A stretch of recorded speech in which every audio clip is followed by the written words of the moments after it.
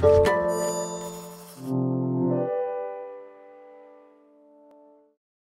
following podcast is part of a certified educational activity. Access the entire activity and complete the post-test at peerreview.com/TPR860. Downloadable slides and practice aids are also available. Hi, and welcome to Innovative Immunotherapy and Advanced Basal Cell Carcinoma, Evolving Science, Key Clinical Evidence, and Implications for Multidisciplinary Management. My name is Dr. Carl Lewis. I'm a medical oncologist at the University of Colorado, specializing in the treatment of cutaneous malignancies. And my esteemed colleagues joining me today include Dr. Raghi Kuchikar, who is Associate Professor of Medicine and Director of the Skin Cancer and Melanoma Research Program at Emory University, and Dr. Michael Migden, who's Professor of Dermatology and Head and Neck Surgery at MD Anderson. Today's agenda: we'll first go over and characterize basal cell carcinoma and the current therapeutic landscape, and then we'll focus on the role of immunotherapy in locally advanced and metastatic basal cell carcinoma, and then we'll have a tumor board session where challenging cases in basal cell carcinoma and the role of immune options will be presented. And so with that, Dr. Migden. Thank you, Dr. Lewis. I'll discuss the oncology team approach to diagnosing and classifying basal cell carcinoma. BCC is the most common form of skin cancer. You see an example here on the right. Incidence is increasing worldwide. There are roughly 3 million cases diagnosed in the United States each year. The incident rate is doubles from age 40 to 70 years. Currently, the incident in those younger than 40 years old is also increasing. So 3 key points on BCC pathogenesis. Ultraviolet B light is a driver, the predominant driver of keratinocyte progenitor cell mutagenesis towards BCC. Constitutive activation of the hedgehog signaling pathway is responsible and sufficient for BCC carcinogenesis. BCC has the greatest tumor mutational burden of any human cancer, but it's not included in the Cancer Genome Atlas. On the right, we see the hedgehog pathway, and the environmental risk factors for BCC include male and extended age, UV radiation exposure, particularly intermittent acute exposure during childhood. So that would be in the form of possibly multiple blistering sunburns. Indoor tanning and medical light treatments such as UVA and UVB, ionizing radiation, repeat microinjury scars, chronic ulcers of the lower limbs, and prolonged exposure to chemical agents. Also, exposure to photosensitizing drugs can be a potential risk factor. And looking at the characterization of BCC at presentation, they can resemble non-cancerous skin conditions such as focal psoriasis or eczema. Patients often will report enlarging, non-healing lesions and sometimes bleeding, also sometimes pruritus, but typically they deny other symptoms. But once you have the history and physical and suspicious lesion on exam, we need to do biopsy for confirmation. And visualizing the 5 warning signs for BCC would include an open sore or any type of sore that does not heal, a shiny bump or nodule, a small pink growth with a slightly raised rolled edge and crusted indentation in the center, although sometimes it's not crusted, a reddish patch or irritated area, or a scar. And the scar can be very subtle. It can be flat, white, yellow, or waxy in color. So the NCCN principles of pathology reporting, pathologic evaluation of skin biopsies ideally performed by dermatologist pathologists or dermatopathologists experienced in interpreting cutaneous neoplasms. The clinical information that should be submitted on a biopsy requisition include patient demographics, anatomic location, prior treatment of the lesion, clinical diameter of the lesion, and risk factors such as immunosuppression, prior radiotherapy, or others. And then included on the report should be the histologic subtype because some subtypes are higher risk. Features that include that increase risk for local recurrence, such as invasion of tumor beyond the reticular dermis and perineural invasion, particularly if the nerve is below the dermis or greater than 0.1 millimeter in caliber. Nodular basal carcinoma is the most common subtype. It accounts for 50 to 80% of lesions, commonly found in sun-exposed areas of head and neck. Lesions typically present as this shiny, pearly papular nodule with a smooth surface and rolled borders, and arborizing telangiectasias can be a hallmark. Typically slow-growing advanced tumors that can become large and ulcerate, and sometimes known as rodent ulcers. The BCC subtypes are shown here. On the top, you see the lower risk, which would include nodular and superficial, less commonly infundibulous cystic and fibroepithelial. On the bottom row, the higher risk, which would include infiltrative or morphiiform, also micronodular and basosquamous. Factors for high risk of recurrence in basal carcinoma include lesions forming in the mask area of the face, including central face, eyelids, eyebrows, periorbital nose, lips, both the cutaneous and vermilion lip, chin, mandible, preauricular, postauricular, temple, and ear, as well as others, and then cheek, forehead, scalp, neck, and pretibia, and then lesions greater than or equal to 2 centimeters on the trunk and extremities. Also, another feature would be poorly defined borders, recurrent lesion, immunosuppression or prior radiotherapy in the area, and then the pathology would be one of the higher risks with a more aggressive growth pattern, and then also perineural would be a high-risk feature. And the principles of therapy for basal carcinoma is that surgery is the treatment of choice in most cases. So this, for the highest cure rate, would be Mohs surgery followed by complete margin control, the gold standard for facial higher risk or recurrent BCCs, especially in critical anatomic areas. These are associated with the higher cure rates, and Mohs is the highest. Electrodesiccation and curettage and standard excision are also recommended options for low-risk BCC. Of course, standard excision at least provides some margin control in terms of, a survey says, less than 1% of the actual contact margin is examined, but at least there's a margin examined. Whereas electrodesiccation and curettage has no margin examination. And then for selected cases, radiotherapy can be considered. These would include frail patients or possibly those with a poor performance status. Now, the pros and cons of treatment options for basal cell carcinoma. Surgical excision, as I previously alluded to, has some margin control, so that's an advantage compared to a destructive method with no margin control. But a disadvantage compared to Mohs is that it's checking less than 1% of the actual contact margin.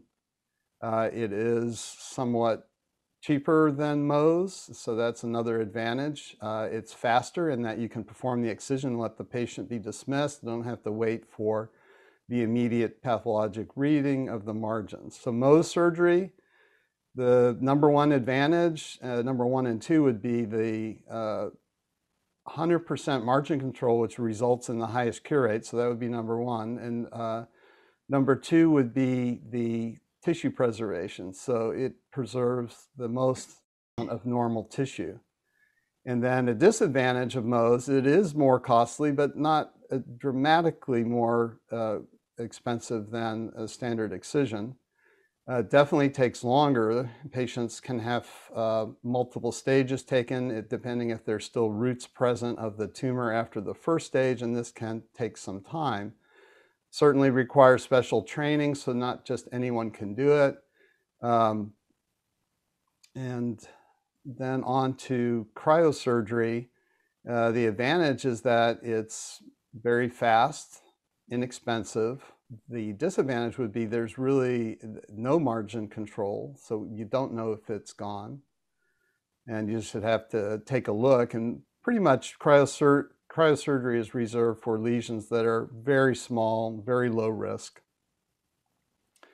Now on to curettage and electrodesiccation. Similar to cryotherapy, it's quick and inexpensive, but again, no margin control. It can be more destructive than the standard freezing. It shouldn't be done in certain areas that are hard to curettage. And radiation therapy, this practice of primary radiation therapy treatment varies from institution to institution in terms of whether they treat patients as a primary treatment or whether they use it more as a palliative treatment for larger lesions. I would say that most people prefer some other method for smaller lesions because they can be curetted and electrodesiccated or removed with excision. The disadvantages include that there's no margin control, that there is some tissue damage in the local radiation field. Also, it's more expensive than simple excision, multiple visits. On to topical 5FU, so non-invasive, avoids operative risk. Disadvantages include that it is irritating for quite some time and there's no margin control.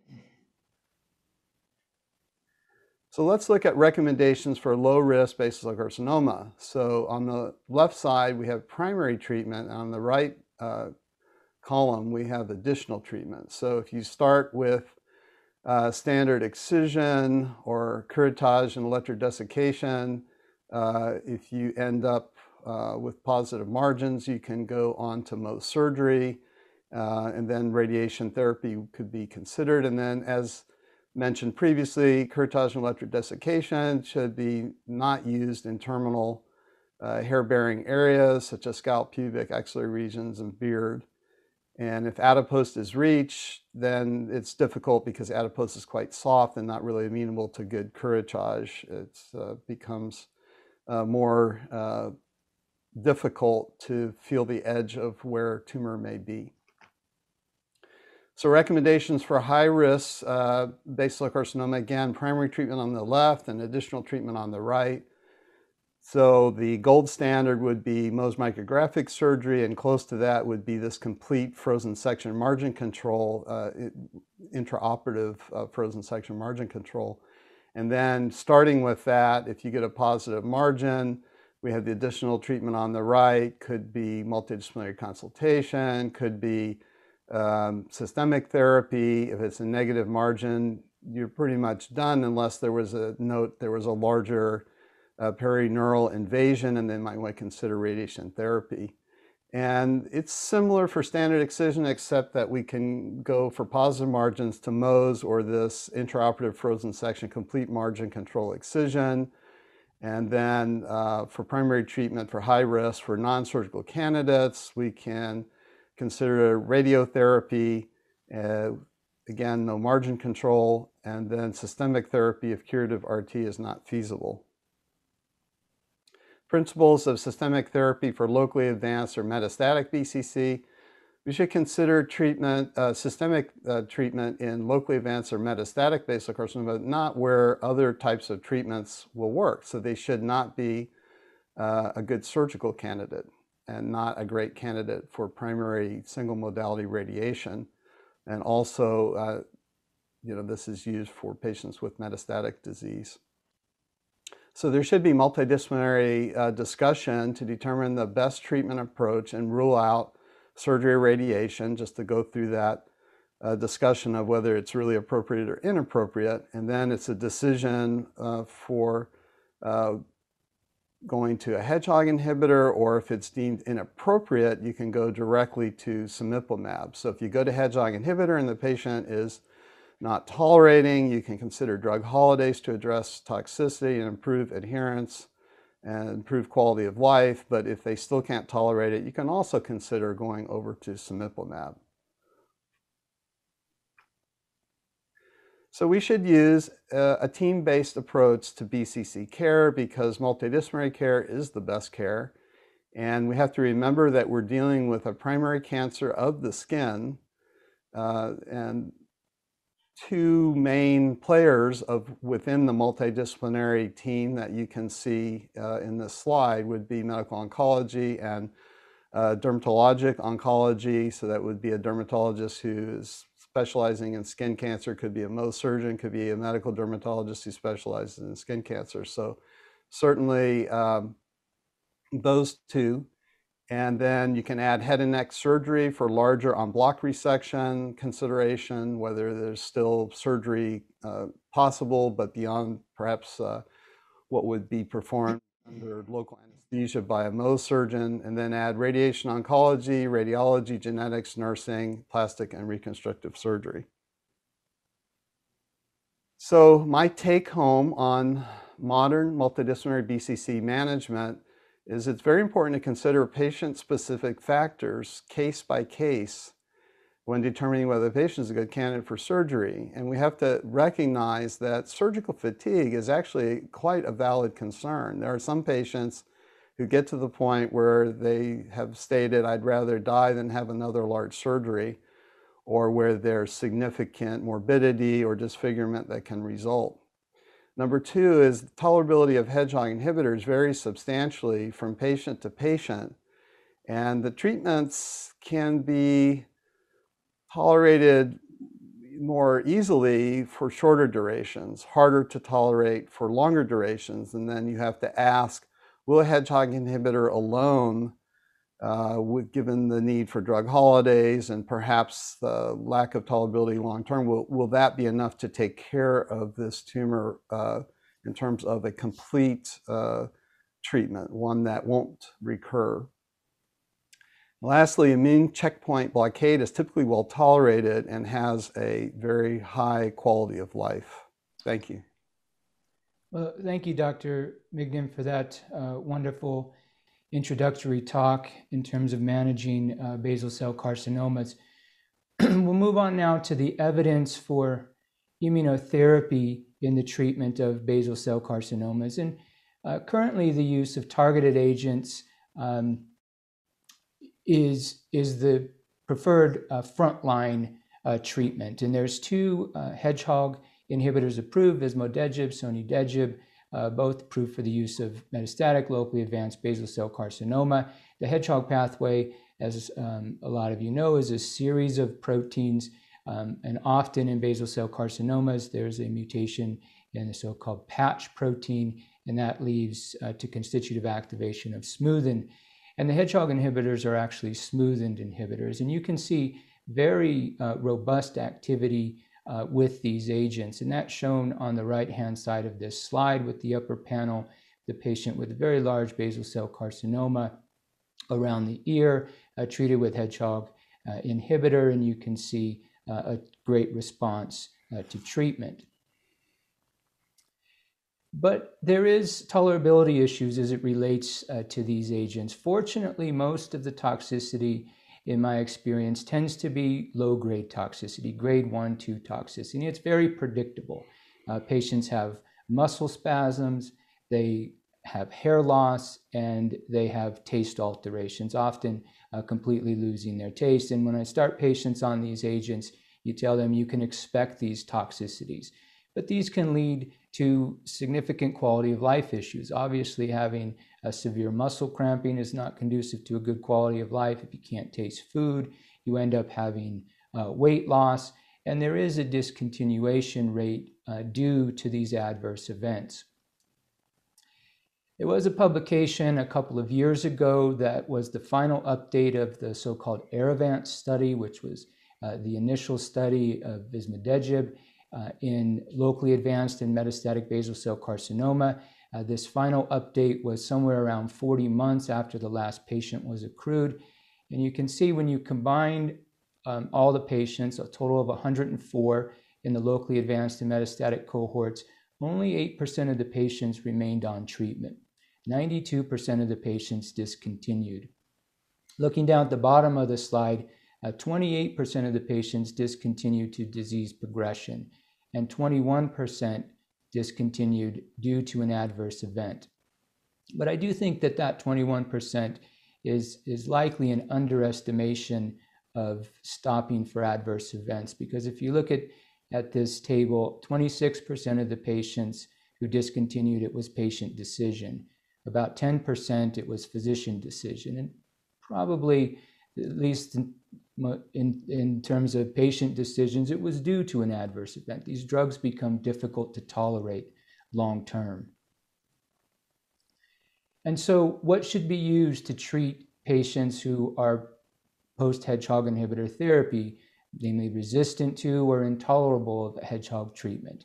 And the question is, should that be immune therapy? Or the question was, should that be immune therapy? And there was rationale for this. And the immune system plays a critical role in surveillance and eradication of non-melanoma skin cancers. And this is exemplified if you look at solid organ transplant patients. There's a 65-fold increase in cutaneous squamous cell carcinoma in this patient population, and a 10-fold increase in basal cell carcinomas in this patient population. The tumor microenvironment of UV-induced tumors is immunosuppressive, and the innate immune system can eradicate UV-associated tumors, and this is exemplified by imiquimod, which is a TLR agonist, and it can be used to treat basal cell carcinomas. And immunotherapy clearly has activities in other cutaneous malignancies. These are other cancers with high mutation burdens, UV-induced mutations, signatures, melanoma, which was the first agent to have these modern checkpoint inhibitors, the first disease to have these modern checkpoint inhibitors approved. It's subsequently been approved to treat Merkel cell carcinoma, recently cutaneous squamous cell carcinomas, and there's several PD-1 and PD-L1 inhibitors available. And then finally, why not? These agents seem to work in many other types of cancer. So there has been some correlation, as been mentioned before, with tumor mutation burden and response to immunotherapy. And basal cell carcinomas derive from epidermal keratinocytes that are chronically exposed to ultraviolet light, which is a well-known mutagen. And this contributes to one of the highest mutational burdens in cancer. And this is a study that looked at basal cell carcinoma mutation burden compared to non-BCC tumors. And the average mutation burden in basal cell carcinoma was around 90 mutations per megabase, compared to non-BCCs, where it was around 4. Here's another study that looked at different tumor types, and this is a graphic representation of tumors with greater than 10 mutations per megabase, and you can see on the right-hand side, cutaneous basal cell carcinoma sort of leads the pack in this area. And in fact, the first 3, basal cell carcinoma, cutaneous squamous cell carcinoma, melanoma, all are tumors with high tumor mutation burdens. And so inducing an anti-tumor response through blockade of immune checkpoints is well established now. I'm sure a lot of you have seen representations like this. There are 2 checkpoint inhibitors widely in use. If you look at the left-hand side of this slide, looking at the lymphoid tissue, an antigen-presenting cell, such as a dendritic cell, will present antigen in the context of MHC to the T cell, but you need co-stimulation in order for that T cell to be activated. And that co-stimulation is CD28 binding to B7. And then CTLA4 starts to get upregulated on these T cells, and CTLA4 binds B7 with much greater affinity than CD28, and you lack that co-stimulatory signal that's needed for T cell stimulation.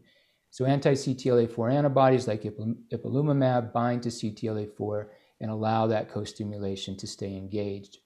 Those T cells go into the peripheral tissue, into the tumor microenvironment, and then you have the T cell recognizing that tumor antigen on the cancer cell, and T cells will then express PD-1, and cancer cells can upregulate PD-L1, and when you have PD-1, PD-L1 interaction, that T cell is essentially turned off. So you have PD-1 antibodies like pembrolizumab, nivolumab, cemiplimab, and then you have anti-PD-L1 antibodies in use, such as atezolizumab. And there started to become sort of these hints that basal cell carcinoma could be responsive to immunotherapy. And there were some case reports that were published, and this is one of those case reports that looked at a basal cell carcinoma patient that had metastatic disease that was resistant to a hedgehog inhibitor, and he was treated with a PD-1 antibody, nivolumab. And you can see the metastatic disease there at baseline in the liver and 4 months into therapy with near complete resolution of those liver lesions. In the phase 1 study of cemiplimab, there was a couple of patients who had non-melanoma skin cancers that were enrolled, including a patient with metastatic basal cell carcinoma. And after a planned 48 weeks of treatment, the patient with metastatic basal cell carcinoma maintained a partial response 12 plus months post-treatment. These sort of data that led to the prospective phase 2 study of cemiplimab in locally advanced basal cell carcinoma.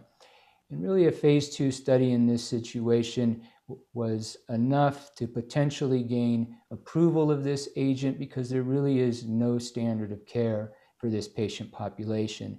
And there were two groups of patients in this trial. Group 1 was patients with metastatic basal cell carcinoma, and this was either distant metastasis or nodal metastasis. And then group 2 was patients with locally advanced basal cell carcinoma. They received cemiplimab 350 milligrams every 3 weeks, and then tumor assessments were done, and it was by independent review. And the primary endpoint of the trial was overall response rate by independent review, and key secondary endpoints such as duration of response, progression-free survival, overall survival, complete response, and safety. In terms of inclusion criteria, they had to have a confirmation of basal cell carcinoma, they had to have prior progression, be intolerant to hedgehog inhibitor therapy, or no better than stable disease after 9 months of hedgehog inhibitor therapy. They had to have measurable disease and a good performance status. Some key exclusion criteria is they could not have had active autoimmune disease requiring immunosuppression. They could not be previously treated with either a PD-1 or anti-PD-L1 therapy or have concurrent malignancy. And here's the cohort of patients in the locally advanced group. There were 84 patients, and this was presented at the European Society of Medical Oncology meeting in 2020 and was recently published in Lancet Oncology. The median age was 70, predominant men, 56%, and over half the patients had an ECOG performance status of 0. The primary site of the tumor was 75% in the head and neck.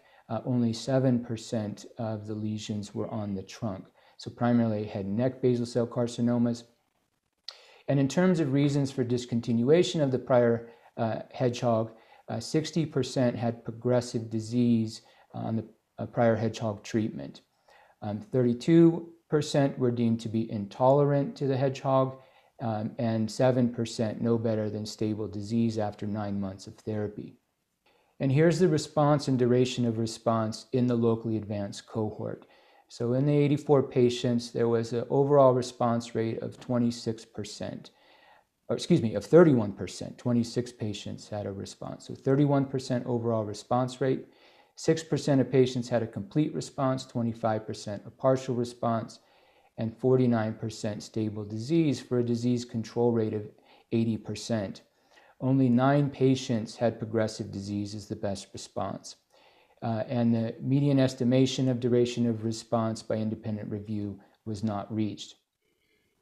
One thing that is interesting, if you look at the swimmer's plot there on the right-hand side of this slide, so the purple circles are stable disease and the green triangles are patients who have obtained a partial response. And this is the swimmer's plot of patients with a response. And what stands out to me is that most of the patients who respond were not responding at the time of first assessment. You can see at that point there that most of those patients have stable disease. There are a couple of early responders, but most of the patients were stable disease. It isn't until later into the treatment that you start seeing responses in these patients.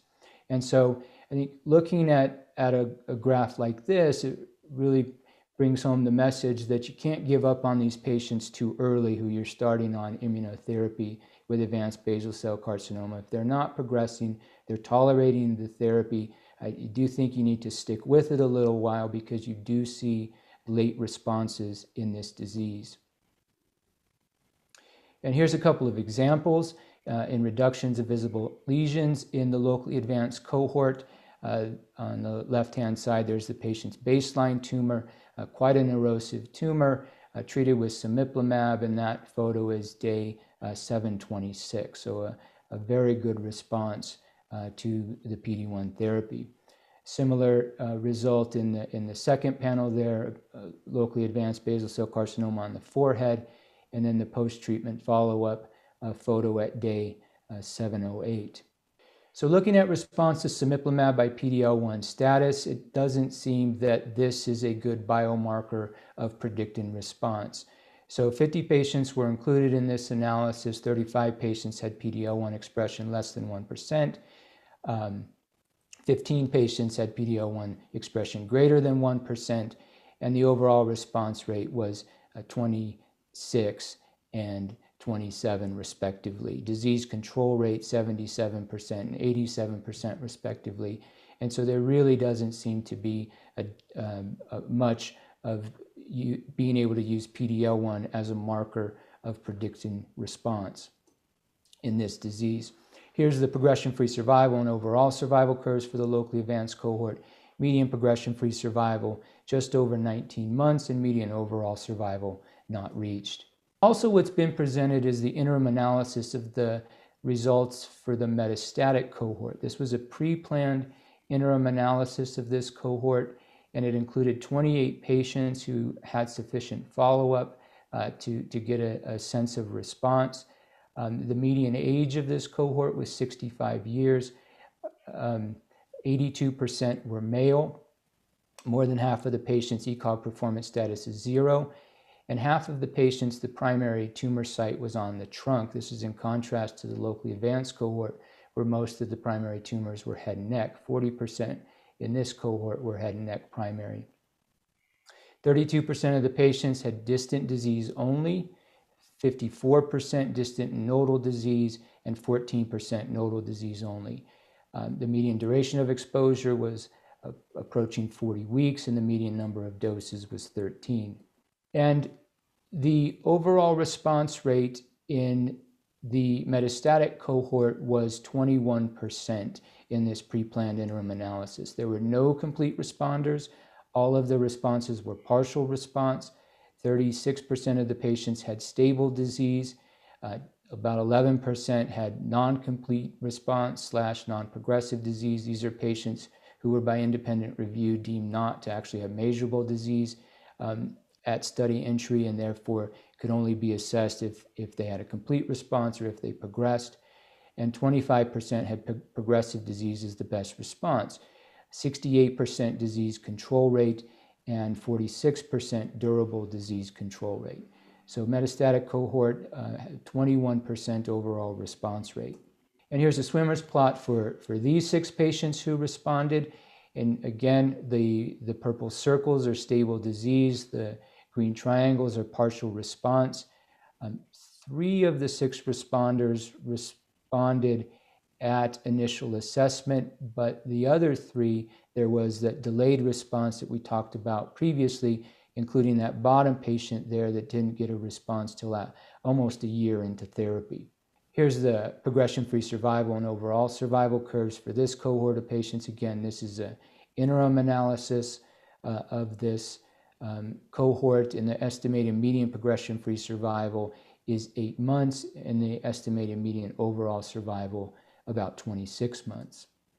So in terms of safety, there did not appear to be any new safety signals as it related to cemiplimab in this study compared to prior cemiplimab trials as well as prior PD-1 trials. The most common treatment-related adverse events reported are fatigue and asthenia as well as pruritus.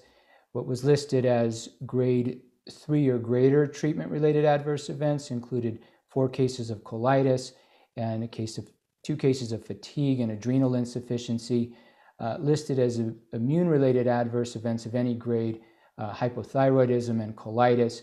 In grade 3, immune-related adverse events in more than one patient. There are 3 cases of colitis and adrenal insufficiency. Importantly, there were no grade 4 or 5 immune-related adverse events reported. At ASCO 2021, there's a report of quality of life in this patient population, and it does appear there's a clinically meaningful improvement or stability in the global health score, quality of life, and functional status of patients treated with cemiplimab with locally advanced basal cell carcinoma. So the take-homes as it relates to cemiplimab and basal cell carcinoma, cemiplimab is the first systemic therapy to show clinical benefit in patients with locally advanced basal cell carcinoma after hedgehog inhibitor therapy. There was a 31% overall response rate in the locally advanced cohort. The 12-month duration of response, 85%. Baseline PD-L1 expression does not appear to be associated with efficacy. There is an acceptable safety profile consistent with other PD-1 antibodies and with previous reports of cemiplimab in other tumors. And these results led to the FDA approval of cemiplimab in patients with locally advanced basal cell carcinoma previously treated with hedgehog inhibitor or for whom hedgehog inhibitor therapy is not appropriate. In addition, it was also approved for metastatic BCC patients previously treated with a hedgehog inhibitor. There are ongoing clinical studies with immune therapy. Here's a couple of examples. There is a neoadjuvant/adjuvant trial of pembrolizumab in resectable BCC of the head and neck. Patients will receive 4 doses of pembrolizumab up front, followed by resection and then adjuvant treatment. Primary endpoint is pathologic response in that. There is a multi-arm trial as well, looking at nivolumab as well as other checkpoint inhibitors. So arm A is nivolumab alone. You have arm B, which is nivolumab and ipilimumab. And then there's also an arm with nivolumab and a LAG-3 antibody. Primary endpoint, overall response rate in that study. So just some concluding thoughts in terms of basal cell carcinoma. The discontinuation rate for hedgehog inhibitor therapy is quite high due to progressive disease as well as tolerability issues with these agents. And cemiplimab has now demonstrated meaningful and durable responses in patients with locally advanced and in terms of the interim analysis, metastatic BCC patients in a prospective clinical trial. I think importantly, responses can take time to develop in this population, so you do need to try to maintain these patients on therapy if at all possible. The toxicity profile is similar to PD-1 antibodies in other tumor types, and cemiplimab is now approved for locally advanced and metastatic BCC after hedgehog therapy or patients intolerable to that. So before we move on to the next section, we do have time for some questions and answers. And some questions came in. The first is there a role for neoadjuvant vismodegib, and do you foresee any potentially for neoadjuvant immunotherapy? Dr. Kuchikar, do you have thoughts on this? I think if we can reduce the morbidity of surgery, neoadjuvant therapy, vismodegib has a very high response rate. If we can reduce morbidity, there's a few case series publications showing maybe less plastic surgery, less morbidity to the patient. But I would keep in mind that if it's easily resectable and you can be curative with resection, I would still think that's our upfront therapy. But if there is a need to reduce morbidity of surgery, especially around the orbit and other places, I think there is a role for neoadjuvant therapy. Dr. Migden, are you using neoadjuvant approach in your practice at all? Now, the studies are somewhat limited in this setting. It just so happens that I have a case that I'm dealing with right now. And the way I look at it is the patients can be locally advanced at the time you initiate the neoadjuvant vismodegib, with the thought that perhaps after treatment proceeds, they can fall out of that category of locally advanced to where surgery is more amenable. In this case, the patient has already had a nearby large basal cell removed, had a large flap. All the reservoir for reconstruction has already been used in the area. And then there's this other locally advanced tumor right there that, you know, even if I could clear it all, would be extremely hard without disfigurement to repair. So that's the scenario that I'm using it in. But to stay true to the label, I still think they should be locally advanced at the time that you initiate it, not just a convenience neoadjuvant use. Yeah, and then in terms of neoadjuvant immunotherapy, you know, obviously that's going to need much more investigation before that would be, you know, the data we have now is post-hedgehog therapy largely. So, you know, it's not even clear what the response rate to immunotherapy is as an upfront treatment. So I think that it would just be investigational at the present time. Another question that's here is there a rational best approach to sequencing immunotherapy and hedgehog pathway inhibitors? And of course, the immunotherapy is largely approved for after the use of hedgehogs, but Dr. Kuchkar, do you have any thoughts on that? Yes, in my practice, hedgehog inhibitors are still frontline based on the data. I think as we investigate this further, you know, do we look at something with, you know, higher response rates versus something that may have more durability, depending on, especially in a metastatic patient where maybe your response rate doesn't matter. I still think immunotherapy up front is primarily investigational unless there is a reason that the patient would not be able to take a hedgehog inhibitor. Yeah, I agree. We are still using the hedgehog up front. The response rates are good with that. And then the clinical data we have currently is largely the immunotherapy as second line. There is small study, Dr. Chang out of Stanford looked at combination pembrolizumab and vismodegib, but that is still all investigational at this point. And then with that, I think we can move on to your piece, Dr. Kuchkar. Right. Well, hopefully we can answer some of these questions through cases.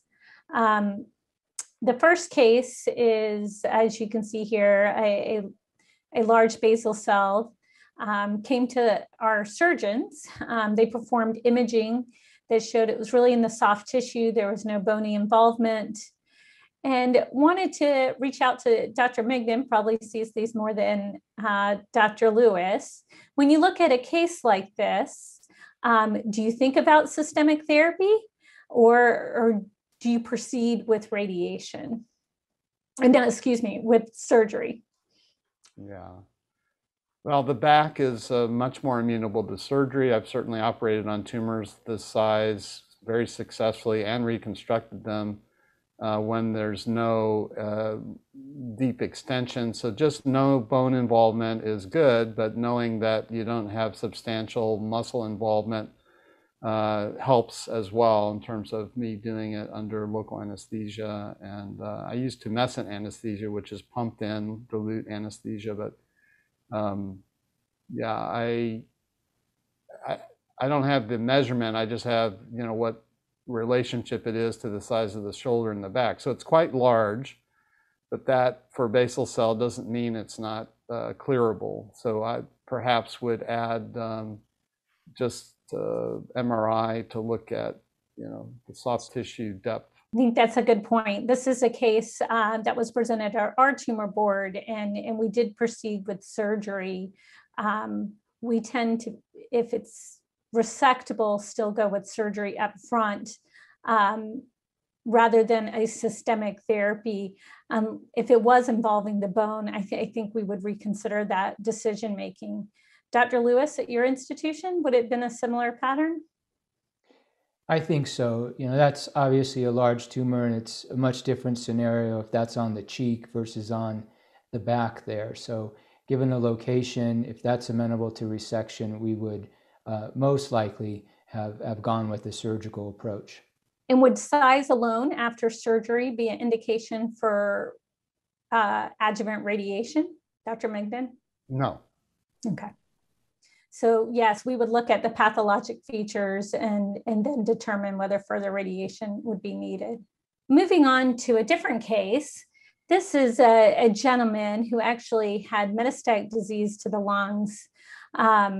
He had a large basal cell in his ear, had imaging performed due to pain, which showed the lung metastasis, not ear, he had a metastasis to his ear, but a 10-centimeter lesion on his arm, and had metastasis to the bone as well.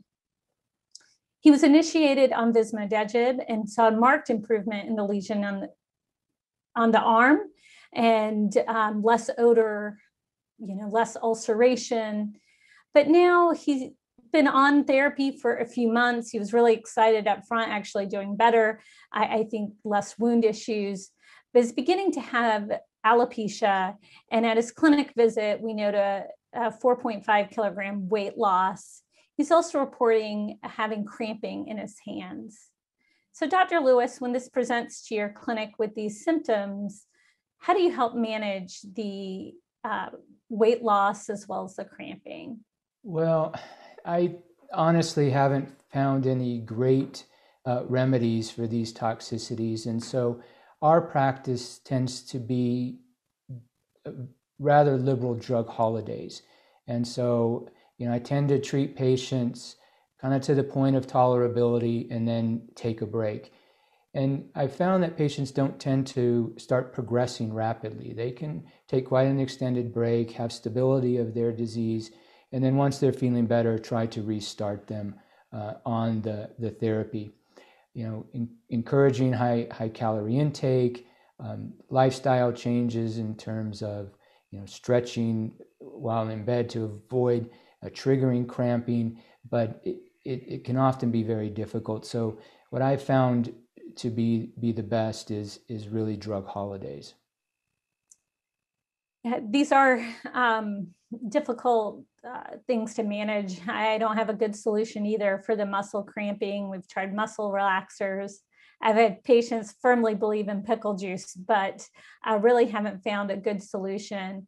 I think, as Dr. Migden mentioned in his talk, the multidisciplinary team can be really helpful, involving dietitians as well as nursing staff to help these patients through it if they're not ready to take a break. So, Dr. Migden, are there any other steps or any other remedies that you have in managing these hedgehog toxicities? Absolutely. So although drug holidays are certainly advisable for multiple complaints, for the individual complaints, acetyl L-carnitine has been tried twice a day. For dysgeusia, I ask patients, is there any food you can taste, so trying to focus on spicy foods or certain things that can perhaps break through the loss of taste. I suppose Marinol, or nowadays just, marijuana could potentially increase appetite. And although minoxidil has been tried for hair loss, what we know about the hair loss so far is that people that are on for shorter intervals will tend to get their hair growing back. And then if people stay on longer term, the hair loss or hair thinning can become permanent. So if it's somebody we're not planning to keep on, that long, can tell them just, well, there's a good chance that your hair density will return after you discontinue treatment. Appreciate those. So this is what's been reported, Dr. Chang, about the timeline for toxicities. Similar to what we've seen in this patient, that early on, the dysgeusia, the alopecia, and the muscle cramping are really what you see early on in therapy. So this patient decides, he wants to truck through. He has metastatic disease. He gets repeat imaging, and the lung metastases have improved, and he's responding to therapy. Bone mets, as you know, are difficult to follow sometimes. They're stable. There are no new lesions, but he's continuing to lose weight, and it's coming up on Christmas time. He basically says, I'm done with it. My family's coming. We're having a big dinner. I'm tired of not being able to taste. This is a common scenario. Dr. Lewis, you mentioned in your talk that it's often the patient that says, I'm done and I don't want to do further therapy, more than it's the physician. I find in my clinic, I talk to them about the risks and benefits of continuing on. I have a lot of patients that I have to encourage to get off when they're losing weight significantly, but many do just tell me, I'm not doing this anymore. So you talked, Dr. Lewis, a little before about drug holds. So whether the patient initiates it or the physician, what do you think is the appropriate duration of the drug hold? And months only till disease progression? Or do you have a set interval? I do not have a set interval. There is some data that the Stevie study looked at doing, scheduled breaks in treatment, but in my practice, I really just kind of dose to tolerability and then hold until they're feeling better.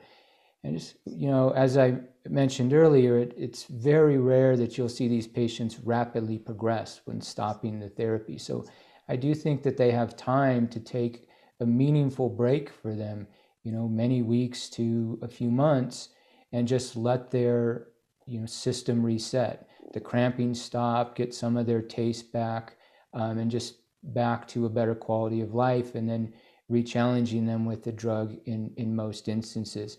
And in terms of recovery, it's been quite variable. Some patients who take breaks have reported that they've gotten their taste back in a relatively short period of time. Others, it's more protracted. So I haven't seen, at least in my experience, that there's very predictable, expected recoveries, across the board. I'm not sure what your experience has been in that regard. I've had a similar experience. I also, I guess people are going to know that I may have trained with you a decade or so ago. I have a similar practice of holding a little bit indefinitely as the patient recovers. I do think taste and hair growth can take a significant amount of time for the patient to feel fully recovered and really gain their weight back. Dr. Migden, has this been your experience, and is this your practice? Yeah, certainly weight can be a longer challenge, as well as hair. The muscle cramping can be reduced in the drug holiday. And I just wanted to bring up the point that within the last few years, there were at least 3 publications addressing the potential to have cells persist in a slow quiescent, a slow cycling, quiescent state through a cell identity switch.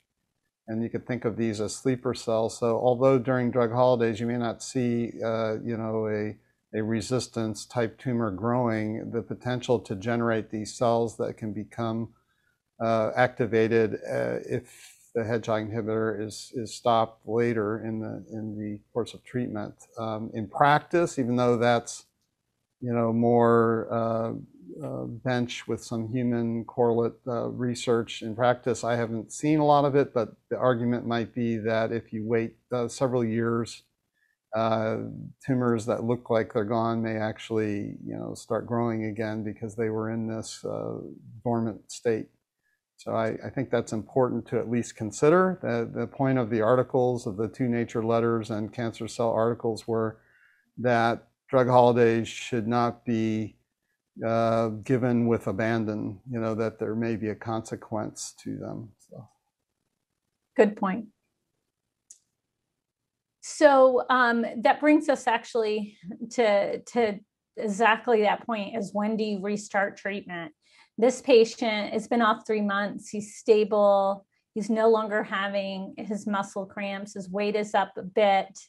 Dr. Migden, will you restart treatment at this point? The disease has not progressed. Yeah, I mean, that's a longer time off. You have to ask yourself also, even independent of cell identity switch, quiescent cells, just how much treatment effect are you going to deliver with the patient if you have long gaps without treatment? And we know basal cell carcinoma is a slow-growing cancer in general. So just not seeing obvious growth in the tumor is not a guarantee that there isn't activity below. So it sounds like you definitely restart, Dr. Lewis. Yeah, if we saw evidence of continued benefit prior to the drug holiday, I would talk to him about restarting at this point in time and just see what happens to the tumor with rechallenge of the drug. Yeah, this patient, it was offered for him to restart. He was I think he started to feel so good off treatment. I don't think he was very much interested in restarting. But at 6 months, things still are definitely growing. And at this point, you have a patient that did well, but did have the typical toxicities of hedgehog.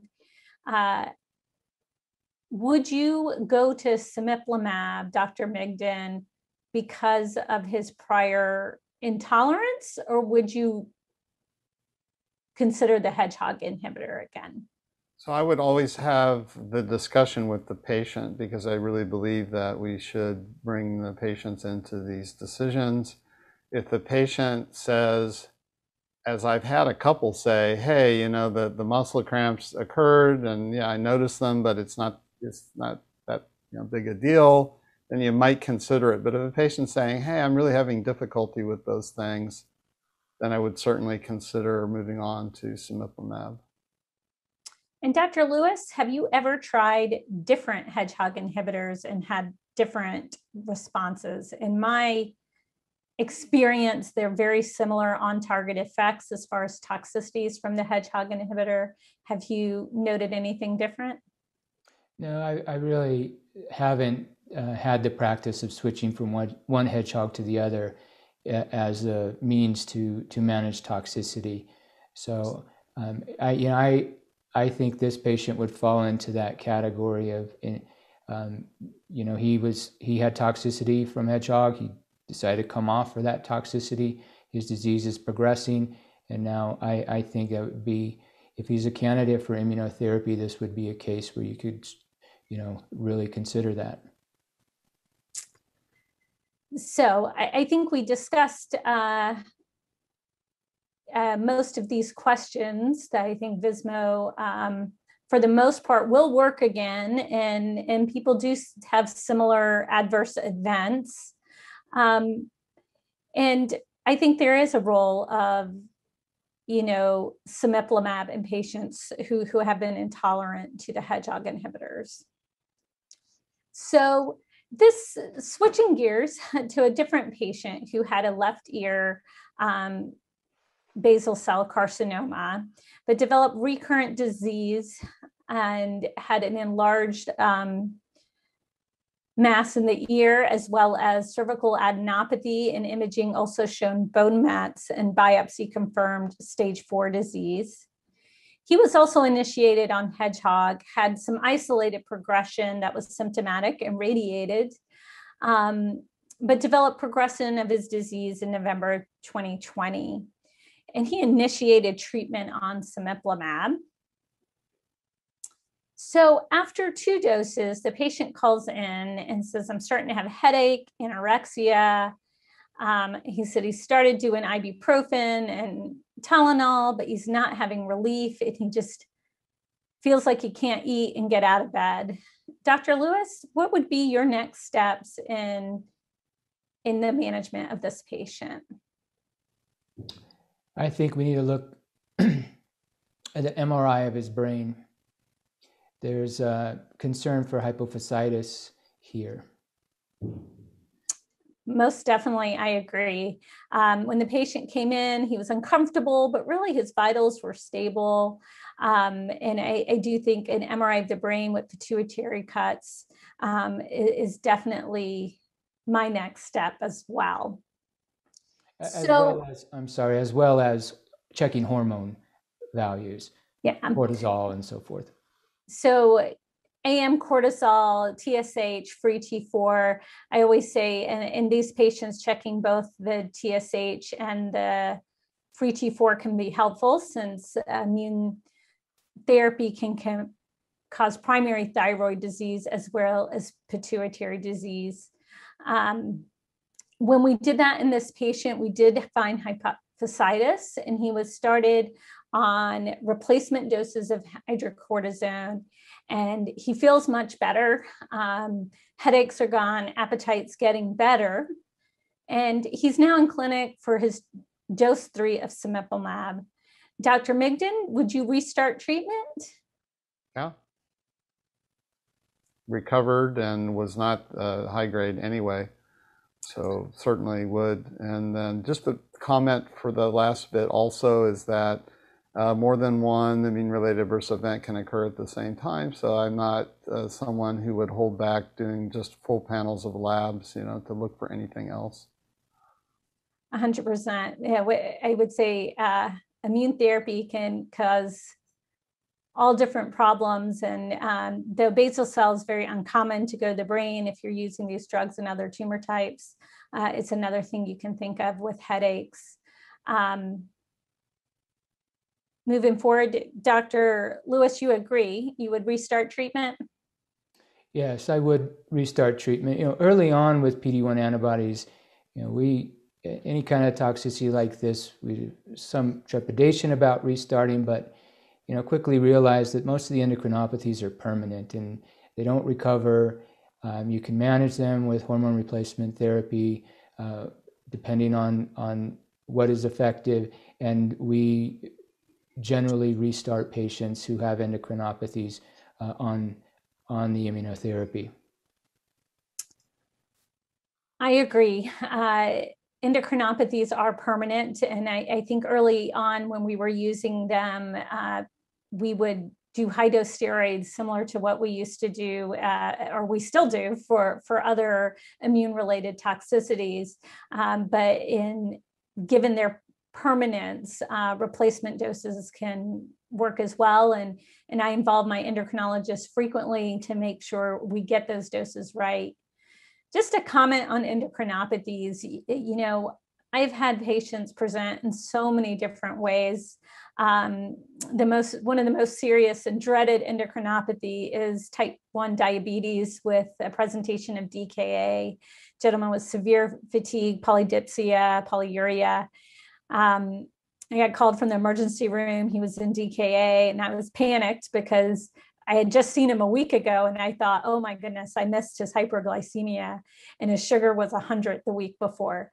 So just because you recently saw someone, it doesn't mean they can't acutely develop it. Another patient called the clinics, and I'm short of breath, I have palpitations. I had already ordered the CT of the chest thinking it was pneumonitis. It turned out to be AFib with RVR from thyroiditis. And then there are other patients that present just on lab abnormalities. We routinely check thyroid studies on treatment for these patients.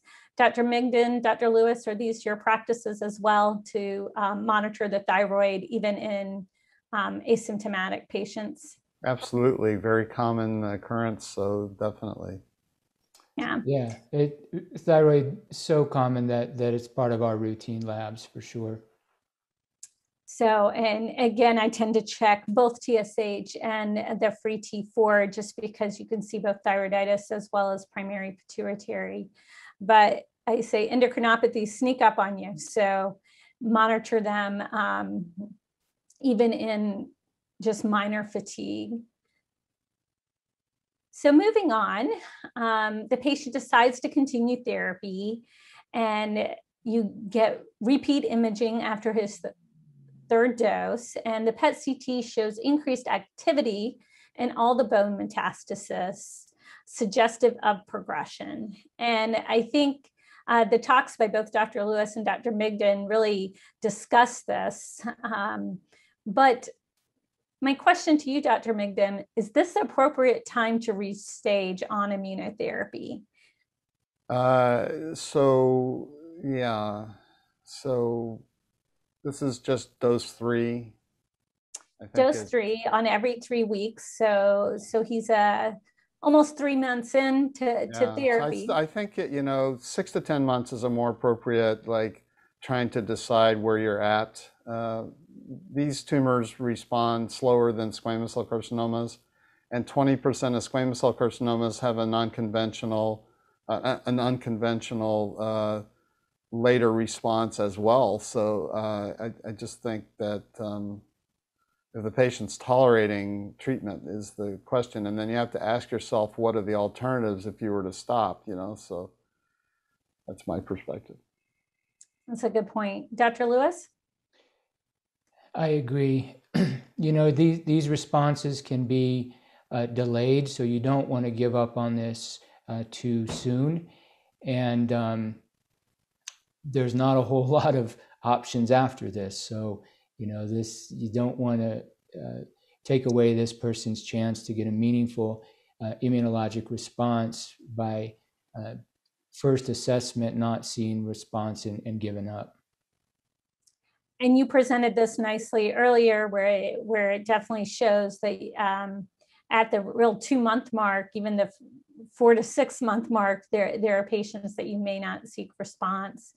And I find that PET CTs can be tricky to interpret on immunotherapy, as much of immune response can cause hypermetabolic activity as well.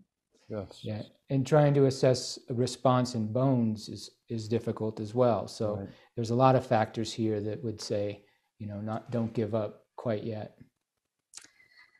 So, the patient does move on and get more therapy. And I don't know if this is the case in your clinic. I have either patients that get zero toxicity or patients that get everything. And he has shortness of breath or cough.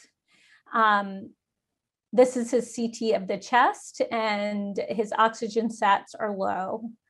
And this is your pretty classic presentation for pneumonitis, but I want to compare it to a different scenario where a patient just has routine imaging and inflammation is just found on the CT. The radiologist reads it as inflammatory changes suggestive of drug reaction. The patient's asymptomatic in the clinic, and his oxygen saturations at rest and with activity are fine. I think these are 2 different cases of pneumonitis on a CT. Dr. Lewis, how would you handle these scenarios? Well, for the gentleman who's symptomatic, he needs to go on steroids. The one that's found just on follow-up scan, that's much more difficult, and we have seen this occasionally as well. And if the patient is truly asymptomatic and it's just a radiographic finding, if there's evidence that they're benefiting from the immune therapy, I have pushed on in these situations, really carefully watching the patient for any kind of decompensation. And I've had a handful of patients who never become symptomatic. They just sort of sit there with this kind of radiographic finding suggestive of pneumonitis. They remain asymptomatic. They don't progress radiographically. So that's a situation that is tough, but I have pushed forward in those situations on occasion. I have a pattern of sometimes if they're completely asymptomatic, I will hold the dose and reevaluate them to make sure it's not the tip of them becoming symptomatic. I kind of weigh it based on the CT scan and how convinced I am that it's pneumonitis. But I always say waiting and repeating imaging to make sure it's not worsening is also an option. Though if completely asymptomatic and appears mild on the scan, I would try to push forward in a patient, especially like this one, where further treatment options are limited. Dr. Migden, what about you? If the patient's asymptomatic, I think symptomatic, everyone would start high-dose steroids, at least 1 milligram per kilogram. Right. But in an asymptomatic person, Dr. Migden, how would you manage that? You definitely have to increase the frequency of follow-up. And that's how I would handle it. So pneumonitis does occur in about 3% of patients on single agent PD-1. I always say when they're symptomatic, clearly steroids. Occasionally I've had cases where it's unclear that they may have other underlying problems like COPD or other things. And if you're unclear, bronchoscopy can be helpful to rule out other causes. But I'm very quick to start high-dose steroids in anyone that's symptomatic. Just other immune-related events with cemiplimab, as was presented earlier, there were no grade 4 or 5 toxicities. And they were really all toxicities that have been associated with other PD-1 antibodies, from pneumonitis to endocrinopathies, rashes, hepatitis. Dr. Migden, do you want to comment a little bit on some of the dermatologic adverse events? As a medical oncologist, sometimes I feel bad. Patients will report pruritus, and I think I need to take it more seriously because it's a real big detriment to their quality of life. And how do you handle those? Yeah, and so various types of skin manifestations from just maculopapular eruptions, immune-related dermatoses, to bullous. I've had multiple patients on the Empower squamous cell carcinoma have bullous eruptions, and you can treat those with either a more modest oral steroid dose or a combination of oral and topical, and these can range anywhere from very modest reactions to pretty dramatic bullous eruptions. And in the patients that get the bullous eruptions, I've seen them even continue off therapy when they finish their course of treatment. Their tumor's completely gone, but these skin dermatoses can just smolder for some time. Same thing with erythema. Same thing with the radiation recall. So people in their radiation fields can sometimes light up with a lot of erythema. It can just look really even eroded, and it's simply just from what I can ascertain, an immune response to tissue changes in the radiation field. So, but these things eventually, when patients finish therapy, will very, very slowly taper away and resolve, but it could take many months for that to be the case. Thank you. So just remember, when immune-related adverse events, I think patient education is really important, that multidisciplinary team with our nursing. So hopefully we can have the patient recognize these symptoms early, be evaluated in clinic, and avoid the emergency room. There are many different algorithms that are published from ASCO, SITC, NCCN that can help us manage the immune-related adverse events. Whenever something's non-specific and you can't figure it out, always think of endocrine, especially pituitary, with looking at the cortisol and thyroid. And immune therapy toxicities can be seen even 6 months post-treatment. So even if someone's off therapy, be sure to monitor them for these toxicities. So this patient, to end on a high note, with discontinued therapy because of grade 3 pneumonitis. But we did continue to follow him as he tapers off his steroids.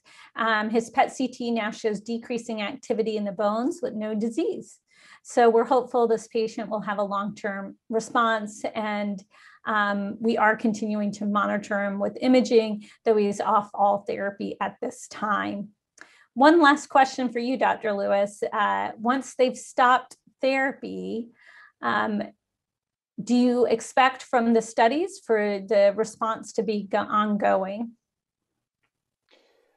Well, it remains to be seen. It's still the interim analysis of the metastatic cohort, relatively short-term follow-up on the locally advanced. But I think if we just look at other tumor types, in particularly cutaneous malignancies who respond to PD-1 immunotherapy, that we can be very optimistic that these will be durable. But these patients do need to be watched closely because the data at this point is just not there to say for sure. Thank you very much, Dr. Kuchikar, for those very interesting and informative cases. That was great. I do think we have time for at least one question here. A question from the audience: what are your recommendations for optimal joint practice with med-oncs and derm-oncs when managing BCC, communication, collaboration, etc.? And I also add in there, surgical oncologists and head and neck surgeons, which can often see these patients as well. Dr. Mignon, do you have thoughts? I do. I feel strongly that this multidisciplinary management of patients is really the most optimal thing for patients. After all, we are dealing with the skin. I know from my perspective as both a Mohs surgeon and a dermatologic oncologist, the way I look at skin can be quite different from people who aren't primary skin physicians. So I think bringing one of the derms, whether it be a Mohs derm onc or a medical derm onc on, is really important. And I do think, as has been mentioned, the other specialties such as surgical oncology and head and neck surgery can provide their perspective, especially for deeper seated lesions. And I think, I've been asked in the past, for us that are, really heavy dermatologic oncology practices, whether it's clinical trials or prescribing otherwise, who has to prescribe this medication? And that's not really the best question to ask. It's not so much about who is the prescriber, it's about who's going to take responsibility for these patients. And so people that take responsibility for these patients should have done due diligence and really focus on patient care, really connect with the patients in terms of both their what's going on with them, how are they feeling, their quality of life, as well as the manifestations on the skin and also deeper set lesions by imaging. Yeah, I agree. Multidisciplinary management of these patients is crucial. And I think in relative terms, having good medical therapies for these advanced non-melanoma skin cancers, basal cell carcinoma, squamous cell carcinoma is new, and resectability is in the eye of the beholder, and often disfiguring surgeries without getting good margins doesn't do any favors to the patient. So I think involving as many people as you can in terms of assessing what might be the best option for upfront treatment for these locally advanced patients is critical. Dr. Kuchikar, do you have any thoughts?